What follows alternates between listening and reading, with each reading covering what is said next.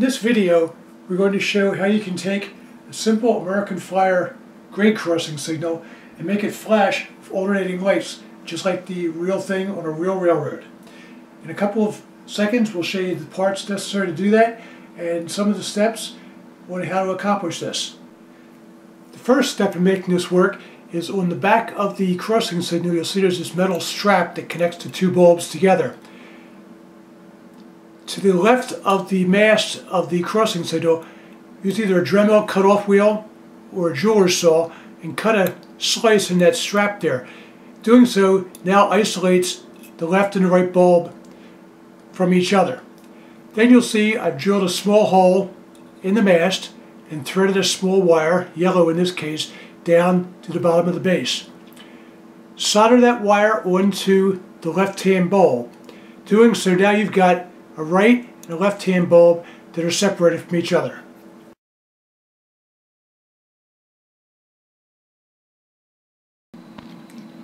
The other parts to make the crossing signal flash and the bell ring is this Arduino microcontroller.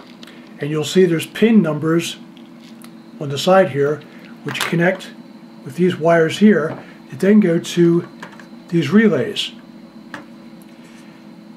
The pin numbers are pin 3 goes to relay 1 here, and then pin 4 goes to relay 2, and so on and so forth. There's 3 relays involved.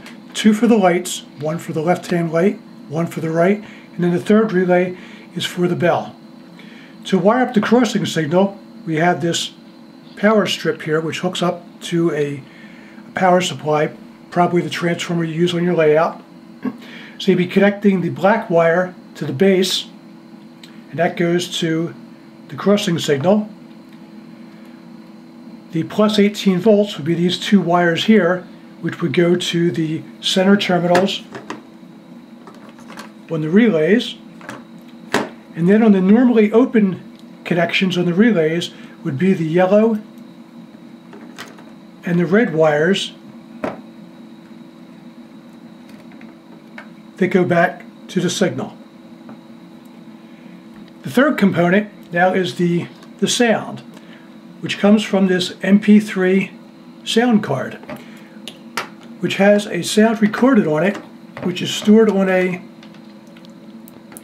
micro SD card. And I downloaded the sound of the ringing bell from a sound effects site and then copied that onto the SD card. To wire that up, we take one of the speaker terminal wires and take that to the normally open connection on the relay, a similar fashion as we did for the lights. On the center connection of the relay, we take that to one of the wires on the speaker. The remaining wire on the speaker goes back to the remaining wire on the MP3 sound card. The power connections for the MP3 then hook up back to a 5-volt wall wart power supply.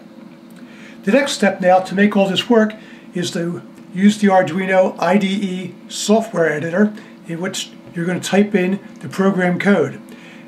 The next scene you'll see will be a snapshot of the program code, and you can pause that and use that to type in the code. After that's done, then we'll go and show how we upload the code into the Arduino and make the crossing signal flash and the bell ring.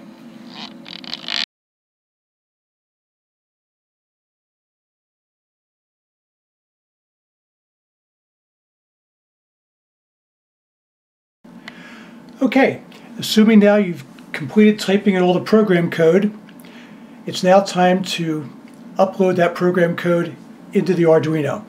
And what you'll do now is you'll take your USB cable from your PC and plug that into the USB port on the Arduino.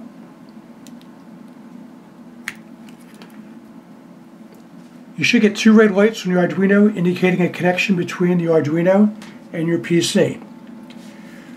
On the menu of the Arduino IDE software, after you compiled it, you also saw a command there for upload. So if you now click on the upload button, or the upload command, you'll be able to upload the software the software program from your PC to the Arduino. You'll see that it'll recompile the program again and then upload it. After it's done uploading, the lights on the Arduino will flash a couple of times indicating that it has uploaded to the Arduino. Not doing it in my case here because I've already uploaded the program. If everything worked successfully, when you touch the two contacts together,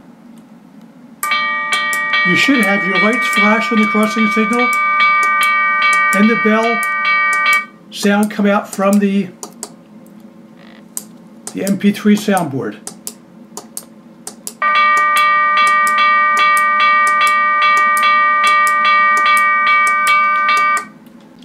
I should mention that the two wires we connected together to make the flasher, crossing signal flasher flash, and also the bells, was from pin number 2 to ground, which would simulate the contact closure setup that you'll have on your layout. In the credits, I'm going to have some links to a couple of sites, one to the Arduino site to download the Arduino IDE software, and then also a link to a website that has some very useful information about doing the wiring between the Arduino and the relays.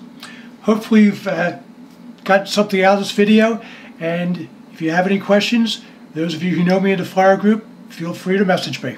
Thanks for watching.